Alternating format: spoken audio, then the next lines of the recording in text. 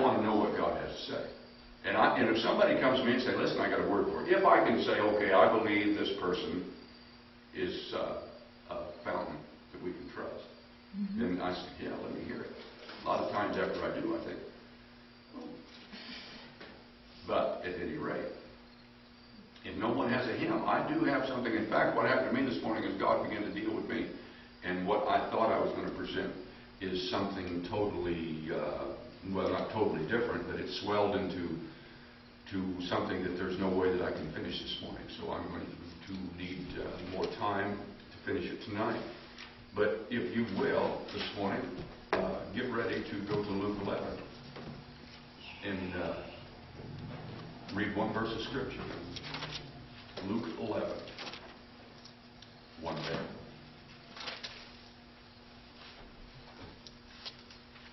You know, all Alan's words this morning have a lot to do with what's been on my heart. We do have the responsibility.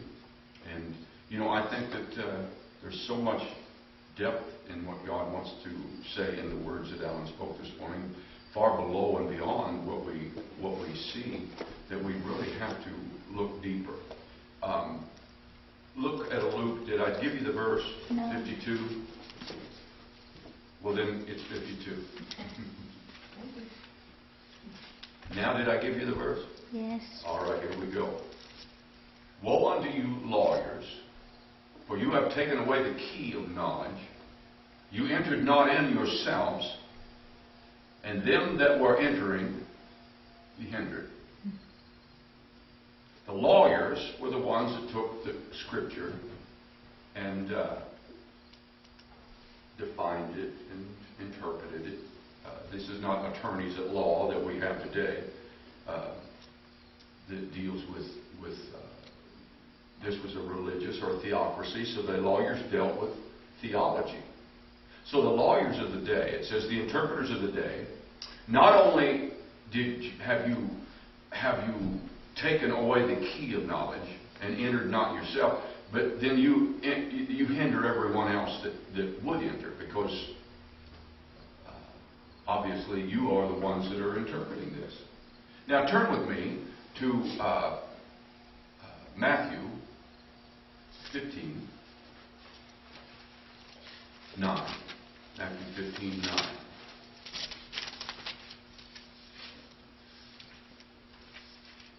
But in vain they do worship me, teaching for doctrines the commandments of men.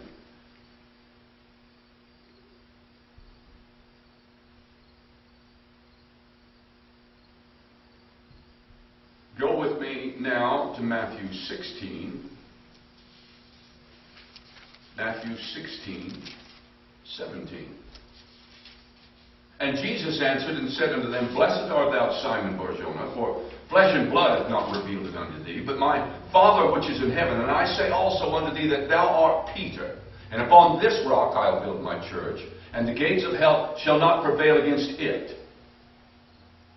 And I will give unto thee the keys to the kingdom of heaven, and whatsoever thou shalt bind on earth shall be bound in heaven, and whatsoever thou shalt loose on earth shall be loosed in heaven.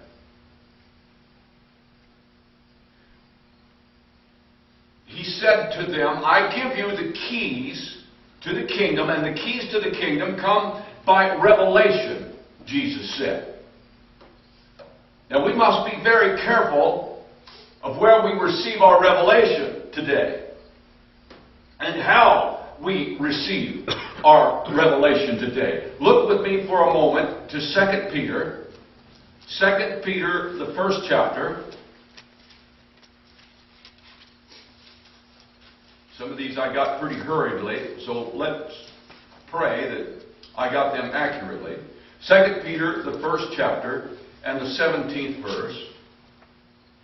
For he received from God the Father honor and glory when there came such a voice to him from the excellent glory, This is my beloved Son in whom I am well pleased. And this voice which came from heaven we heard when we were with him in the Holy Mount. We have also a more sure word of prophecy, whereunto you do well that you take heed, as unto a light that shineth into a dark place, until the day dawn and the day star arise in your heart. Now what he just said to us, Peter said, I'm going to tell you that on the mount we heard the voice of God, and we got a disclosure from heaven's glory itself.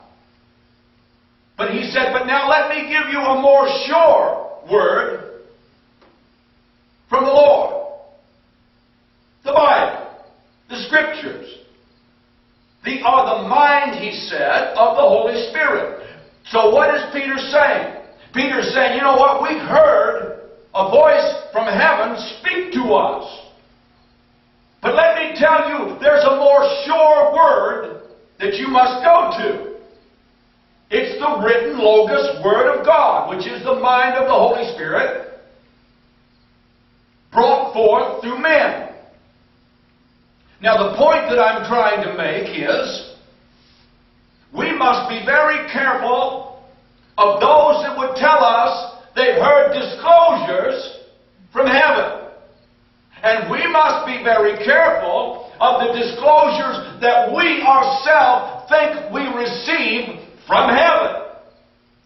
Because if it does not wash and does not come out in complete agreement with what is written, it is not to be trusted. Everything must be filtered through the written Word of God. There's too many disclosures in our church world this morning. Just as there was too many disclosures then that would allow them to preach for the commandments of God, the doctrines of men.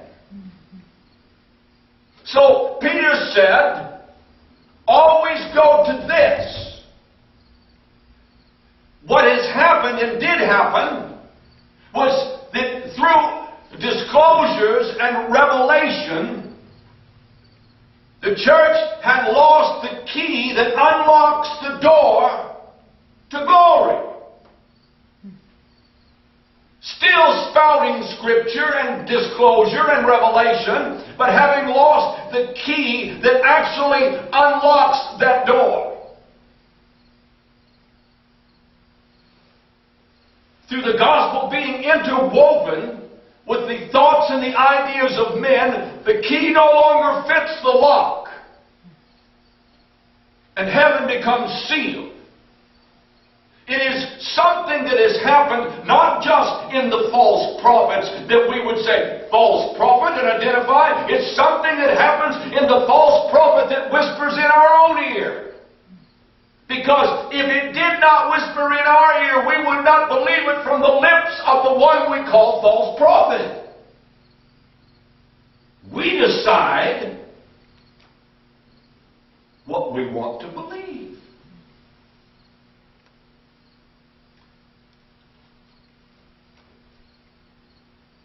We must come to a time that we begin to read the Scripture of God as if we have never read it before.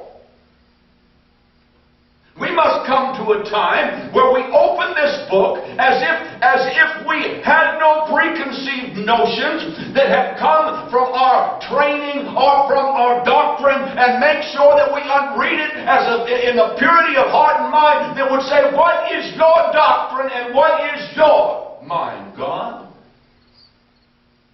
Because if you will do that, and if I will do that, I believe we'll find that there are many Scriptures that we ourselves have spouted, that we ourselves have relied on, that are out of the context of the truth of God.